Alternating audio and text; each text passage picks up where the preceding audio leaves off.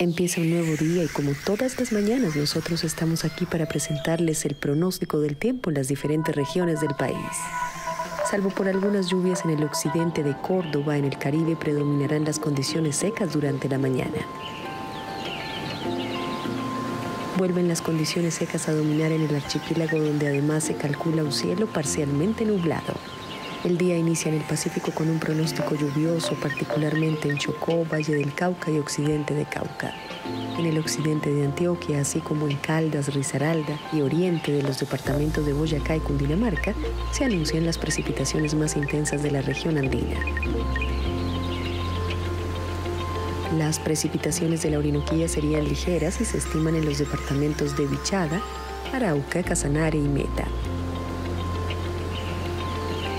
Por otro lado, en la Amazonía, las lluvias se anticipan en sectores de Guainía, Amazonas, Caquetá y Putumayo. Finalmente, en la capital del país, los pronósticos anuncian cielo seminublado y tiempo seco predominante durante las primeras horas del día. Veamos ahora las alertas que se encuentran activas. Alerta roja en Antioquia, donde se reporta creciente súbita del río Chigurodó, afectando a las comunidades que están sobre las riberas del río en el municipio Chigurodó. Atención en Bolívar, donde se reportan niveles altos en el río Magdalena, a la altura del sector Quena del municipio de Regidor. Alerta naranja por probables incendios en los departamentos de La Guajira y Cesar.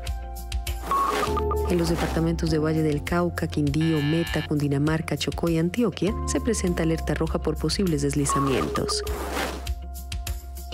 Alerta naranja por tiempo lluvioso en el Océano Pacífico. Los esperamos en nuestras redes sociales. Nuestro compromiso es con el medio ambiente. IDEAM es confianza y prevención.